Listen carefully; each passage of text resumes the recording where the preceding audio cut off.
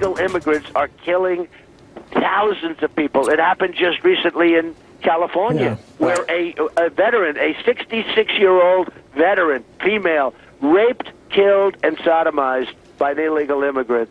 It's so out of control. Donald Trump on Fox News earlier this week, he says the illegal immigration crime rate is out of control in this country. So while Mr. Trump hopes to alleviate our immigration problems as the next president of the United States, one group is trying to take action right now.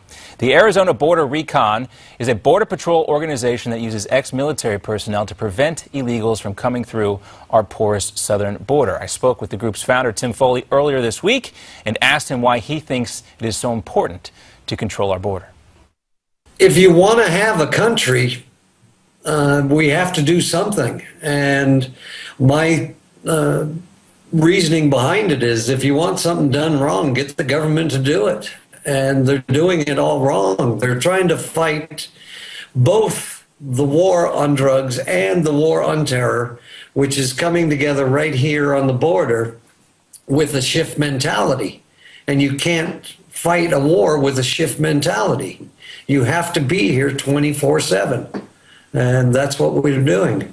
I would imagine there might be two distinctly different responses you might get from Border Patrol or ICE agents, and they might be saying, hey, you guys are helping us out, or they might look at you suspiciously. Which one is it?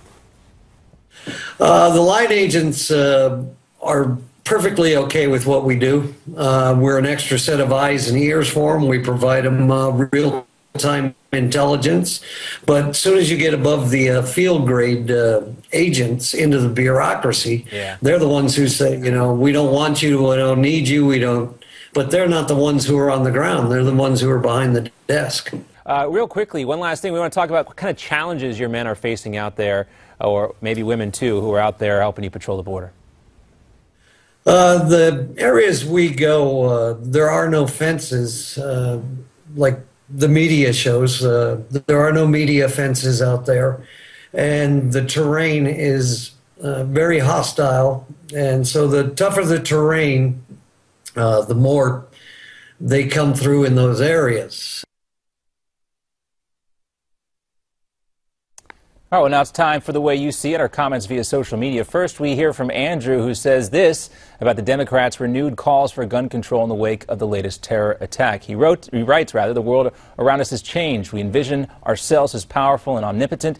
The shattering of that belief usually results in calls for gun control. We need to be careful about letting the pendulum swing too far to either side and come together as a country of citizens to defend our way of life and at the same time protect the freedoms of others. Hear to that. And this from Bonita, who writes in about what she wants to hear from the 2016 candidates. Every Republican presidential hopeful should emphasize the fact that radical Islamic terrorists are actively attacking America because our current president chooses to ignore and deny these acts of violence are perpetrated by this group. I have not been a Jeb supporter, but he has been speaking out the loudest and the longest. Certainly, he is to be respected for that.